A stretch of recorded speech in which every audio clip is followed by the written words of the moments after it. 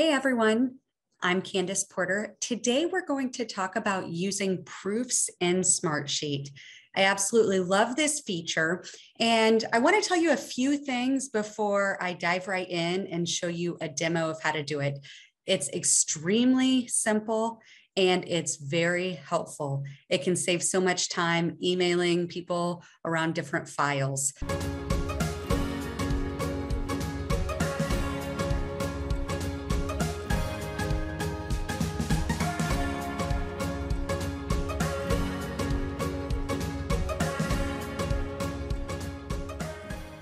So first and foremost, if you're going to use proofs in Smartsheet, you must have a Smartsheet business or enterprise account.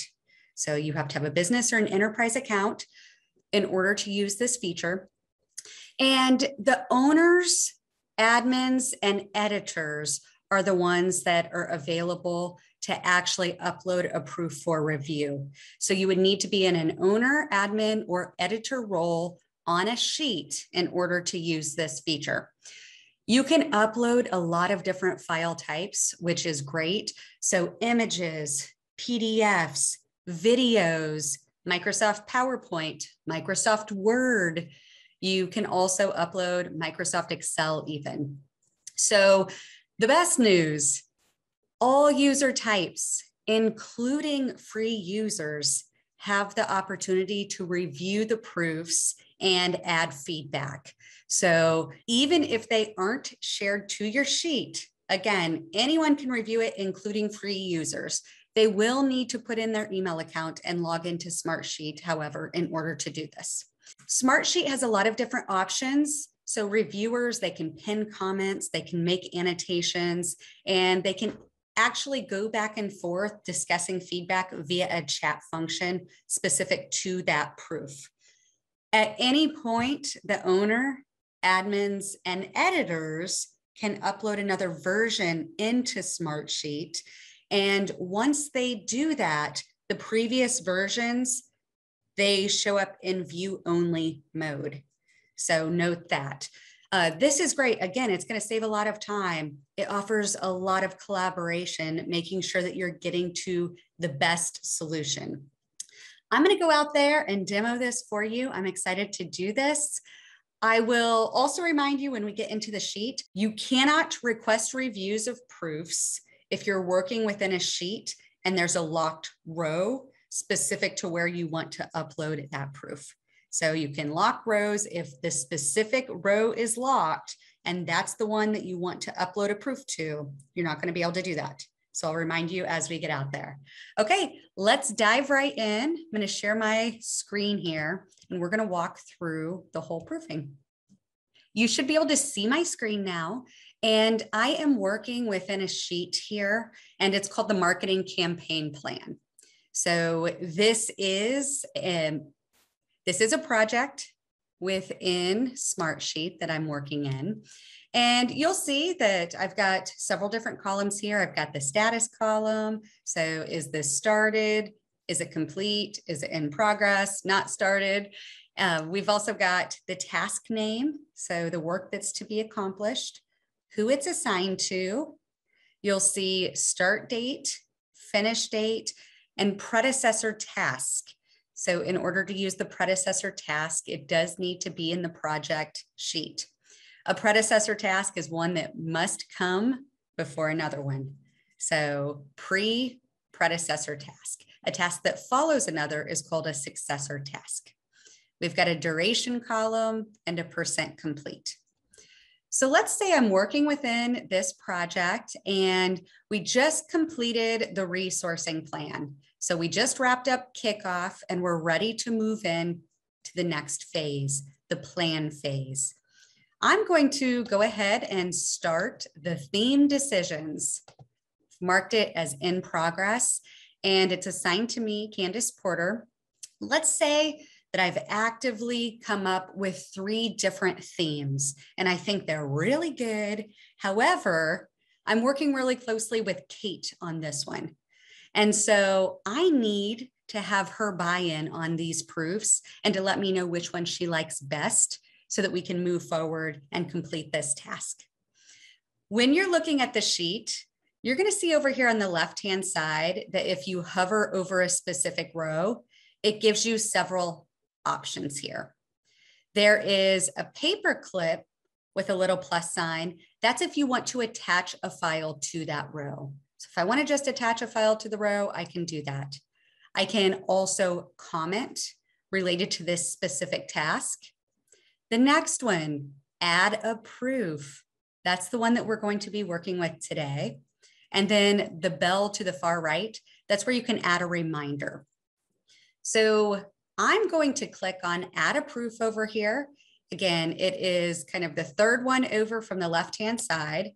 And when I click on that, it is going to give me the option to either click the upload and select the file, or I can just drag and drop it. I think that's a really easy thing to do. I'm going to drag a file out here. And again, the goal here is that I invite someone else or many people to come in and provide comments and let me know what they think of this particular proof. Give it a second once you upload it so that it can get in the system here. Here you go. Here's the file I just uploaded. It was a PowerPoint file and it was 3 separate slides. I've got theme 1 here, theme 2, and I've got theme 3. I'm going to invite Kate to come and provide her comments. I have a couple of different options when it comes to inviting someone. I can click on this invite. So if you look over here on the right-hand side where it has a little person and a plus sign and it says invite, I can click that. I can type in the name or the email of who I want to invite. I can customize the subject, so make it something really specific to who you want to invite. And then you can customize the message here. So if it's a vendor or if it's a customer or if it's someone you work with, you may want to customize the message to them and explain what you want them to do. You can add this little checkbox or remove it, allow reviewer to download the file. If you only want them to be able to make comments in Smartsheet, but not download the file, then go ahead and remove that check mark. If you don't care, you're okay if they can download the file, go ahead and keep the check mark there. So again, you could type in name or email, custom subject line, a message, depending on if you want them to download the file or not. Either check this box or remove it. If it's checked, they will be able to download it. You can then click send here and that'll send out an email for them. The other option, and this is the one that I tend to use the most, but it's very dependent upon your project and your situation, how you communicate with others. You can also just tag someone here. So I'm going to just tag Kate in this one and let her know what I want her to do because she is shared to the sheet. So Kate, please provide your feedback on the 3 themes I'm sharing. Enter. She'll get a notification via Smartsheet to come out here and do that. So this is a really great opportunity and she can come out and provide her feedback directly in this version. Let me show you how cool this is because there's a few different things that you can do here. So you're going to see comment with a pen as one of them. So if I click on that option, I can click anywhere on here and provide a comment. So I just dropped a pen right on this camera lens. Love the camera. If I click enter there, I will see who the comment is from. I'll see that this is numbered. And if I click on that number when I'm reviewing feedback, it's going to highlight the comment and who it came from. So that's one option. I can go ahead and drop pens. The next one, comment on an area. So if I want to comment on an area, it gives me the ability to drag a rectangle or a square over a specific area. And again, I can go ahead and leave a comment. Can we have darker pink for this particular area? There we go. Again, that's going to be numbered. It's going to now have a 2. If I want to know what someone said about that area, it's going to highlight the comment. Can we have darker pink?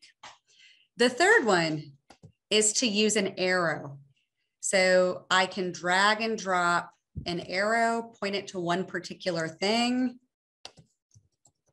Love theme 1. Again, if I click on that arrow, it's now got a number 3 on there. It is going to show me, okay, Kandis loves theme 1. So this is, in a nutshell, all about proofing. And what you can also do, again, you have to be an editor or an admin or the owner of the sheet to do this. But you'll see how it says version 1 up here in the upper left-hand corner. You can do a drop down here. At any point, I can add a new version. So let's say I'm monitoring these comments as I go. I've invited several people to provide their thoughts. I am now going to add a new version. And again, I can just drag and drop a new version of it here. It's going to take just a moment to upload.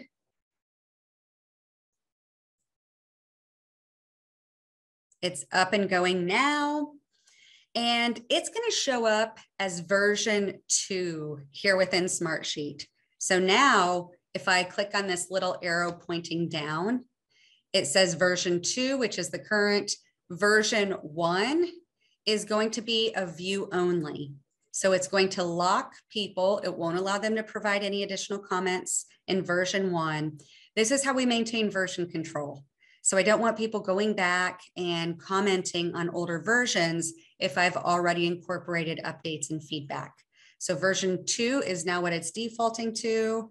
If I click on version 1, you'll see that it gives me this warning. Previous versions are closed to comments and review, although I can still look at these specific comments, who said them, cross-check it, make sure all of those updates were incorporated.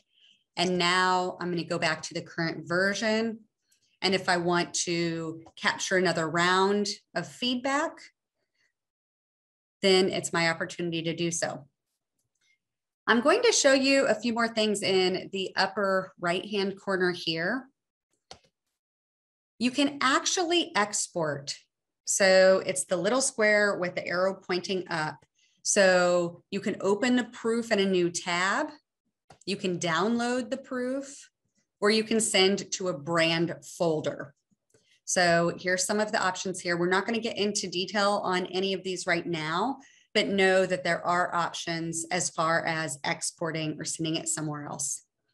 You can also click on these 3 little dots here to the right of that, and I can delete the latest version of the proof, or I can delete the entire proof if I no longer want it to be connected to that row in Smartsheet. If at any time I want to get out of this view within Smartsheet, this arrow in the upper right-hand corner, I can go ahead and click close. It's going to take me back to that main sheet. You'll see here, now there is the proof showing up on row 6. So theme decisions is row 6. It shows up in blue to let everyone know that there is a proof associated with that row. Okay, I'll show you one more thing here as far as proofs go. If you look on the far right-hand side of this sheet, it pretty much duplicates what we looked at as far as the quick adds on each of the rows, but there's conversations or comments in the upper right-hand corner, the paperclip, which is attachments. We've then got the proofs. You'll see down below that there's additional options, but we can also click on proofs there and it will default to row 6 because that's the most recent one that I just added. You could also take a look and click on all if you wanted to see, are there any other additional proofs that are linked to this sheet? And you can go and look right there. So in a nutshell, what we've covered today are using proofs within Smartsheet. It's a great feature. I highly recommend using it. Again, it prevents you from having to email around different file attachments or whatnot when you're trying to get feedback. If you want to just tag someone with the @ symbol, the sheet needs to be shared to them. Otherwise, you can go ahead and send them an email requesting their input. Again, any type of Smartsheet user, including free users, can take advantage of this opportunity of using proofs. I love it. I hope that you do too. Thank you so much for joining me today. I'm Kandis Porter. If you're not subscribing to my channel, please do. I focus a lot on Smartsheet, other project management tools, and then just project management knowledge. So if you're interested in project management or project management tools, this is the channel for you. Thank you so much for joining me. Down in the comments, I'm going to have a link to the Smartsheet Help Center for using proofs. It'll remind you of some of the helpful information we reviewed today. I also have a link to my website and a little bit of information about myself. Have a great rest of your day.